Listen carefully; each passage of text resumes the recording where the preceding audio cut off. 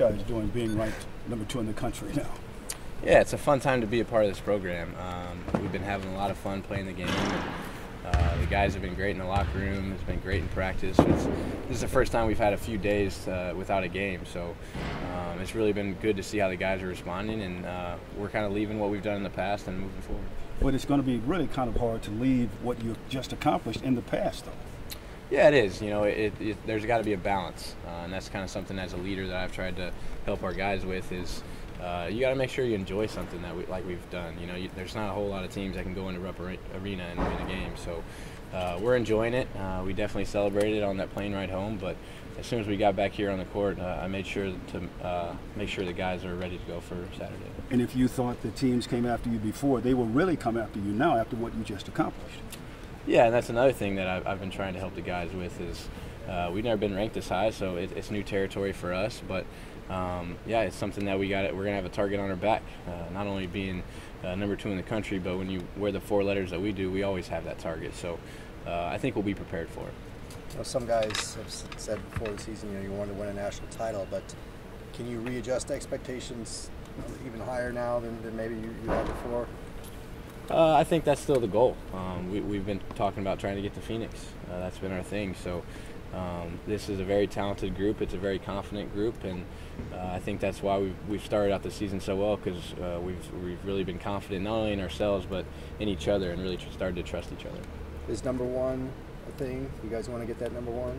Yeah, I mean, I think that's something that everybody wants, and when you get as close as we are as being #2, yeah, that's definitely a goal.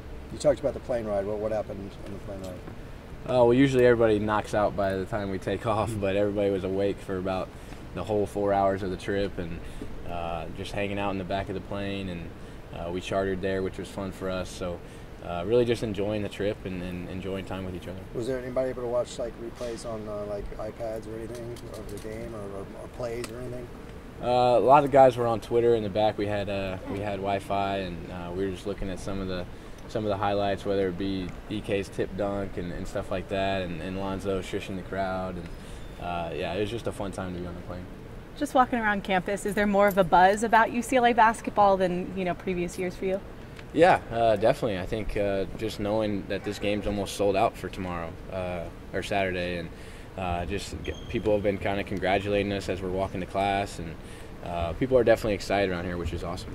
You've seen the attendance kind of go up and down throughout your years. Are you excited to see a full packed house on Saturday? Yeah, as a college basketball player, that's what you live for, to play in front of huge crowds. Being at Kentucky, obviously that was an amazing crowd, and it was super fun to play that, and to be able to come back here and bring that home to our fans, that's something that we're going to really cherish. How do you kind of make sure that guys have the right mindset to avoid the letdown? Like I said, it's finding that balance of enjoying what you've done so far, but realizing at the end of the day it doesn't mean much. Doing what you've done, if you don't continue to progress and move forward, then it all goes to waste. So yeah, just trying to find that balance of enjoying what you've done and celebrating it, but moving forward as soon as you get back on the court. What have you seen about Michigan when you've looked at them? Much different than what we've used to. Obviously, Big Ten team that's a little bit like Nebraska, which what we've seen. They like to slow it down. I think they're one of the last place teams in pace, so they really like to take their time on offense and really work to get good, efficient shots, and they're really good at it. So it's a team that we can't get behind early because we know that they'll run the clock out on us. So we'll really have to adjust from playing a game like Kentucky where it's high pace to try to keep our pace and dictate it. Last year, you guys beat Kentucky and Gonzaga. There was this kind of same height. What's the difference this year? The difference is that we've got the veterans that have been there, and we've done that. We, like you said, we did the same thing last year, but this year we've got a very good mix of young talent with our veterans, and the guys that have been here that went through it last year know what kind of letdowns we had, so we can learn from it, and we're ready to go. And it's finals week for you guys, right? Yes. Is it nice to have a few days to just chill out and just focus on basketball too? Yeah, it's been good. I got a final tomorrow, so it'll be good. I think everybody will be done by tomorrow, so going into that Saturday game, we'll be going into winter break and not have any classes to worry about, so it'll be nice when it's all hoops. I mean, it was definitely a big win, but we're moving on to the next game. I mean, yeah, flying home, we're definitely excited about it, and it was big for us, but I mean, we're just moving on to Michigan now. How do you keep from believing the hype and all the noise that will surround you and that has surrounded you after that win? I mean, for a lot of our guys, it's good for us. I mean, it's good to finally get deserving of all that and getting a big win in a hard environment like that. But like I said, I mean, we're just moving on. A lot of our guys are just grounded, and we just want to win, and that's what we're going to do, and we're going to try our best to do that every single night. And we're just looking forward to the Michigan game now. But with that kind of success comes a lot of pressure.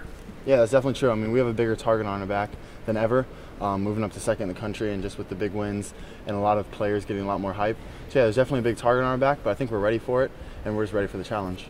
You guys want that #1 spot, or does that matter? I think everyone wants that #1 spot, so yeah, we definitely want it.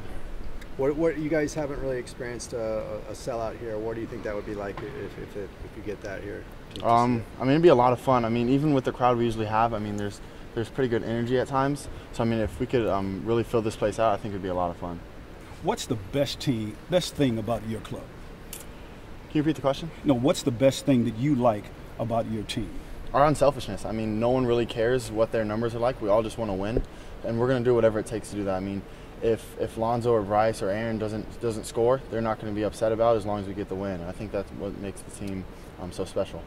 It being finals week, is it nice to take a break once you guys are done with the test and just focus on basketball? Definitely. I mean, yeah, because I mean, it can be really stressful just this week trying to focus basketball and school, but it's really nice that we didn't have any games during this week until Michigan, so we could really just focus on that a little bit, and now we can start getting back into practice and really focusing on Michigan. What are your finals this week? I already finished. I had my last one yesterday. Nice. When you look at the tape and how different the pace is between Kentucky and Michigan, how much of an adjustment is that for you guys? It's definitely an adjustment. I mean, we're going to try and establish our pace and just get out and run like we always do, and they know that, and we know they're going to try and establish their pace. But it's definitely going to be a different type of game than Kentucky. Another good defensive team, but we're looking forward to it. You guys have played some teams that slowed it down. Is that kind of, do you think you're always in a good spot because you've played teams that have tried to do that and haven't really succeeded? Yeah, definitely. But I mean, this is a different test. I mean, they're a Big Ten team, had a lot of success, great coaching, a lot of talent. So I mean, it's just going to be a fun game, and we're all looking forward to it.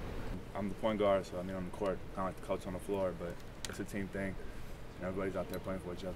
How surprised are you at your own personal success so far? I'm not surprised at all. I know what I can do on the basketball court. I know the guys around me what they can do, and it's all coming together right now. And how much fun is it walking around campus now with all the accolades after what you just accomplished and where you are now in the standings? I mean, still the beginning of the season, so I mean, it's a good win, but you know, we still have the long journey to go. And as far as people, I mean, I really don't like the attention like that, so I walk around with a hoodie on and just try to stay warm. Stay warm. Yeah. What is so unique about this squad from other teams you played with? We just have all the pieces. For me personally, it's the best team I ever played on.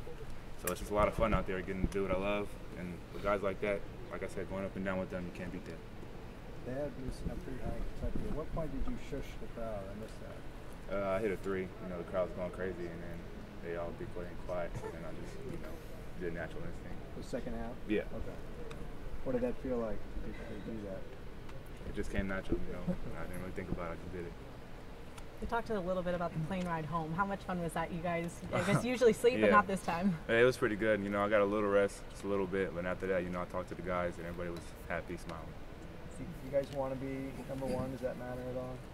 I mean, obviously you want to be the best. So, yeah, we play to win, not to lose. I'd like for you to talk just a little bit about how it means to you as an individual and also as a team to be getting UCLA back where it was a few years ago and the prominence that you do now have. It's great. This school has a lot of history, and now finally people are going to start coming out again, watching the team play. As long as we keep winning, just keep taking it from there. What are your expectations as far as it being a packed house on Saturday? Just go out there and give them a show. What have you seen in Michigan when you looked at I know they sold yeah, we're going to watch them on them today, so then I can't let you know until then. You're averaging 34.2 minutes per game, lead the team. How's your fatigue factor kind of right now? For the most part, it's okay. I'm used to playing the whole game. I was a little bit sick last week, but I'm getting over it now, so I should be fine. Was it like a cold or something? Yeah. Okay. It's like you're a man of few words but a lot of action. Yeah, I try to lead by example. Coach is trying to help me with that, talking a little bit more. But yeah, I don't like to talk that much.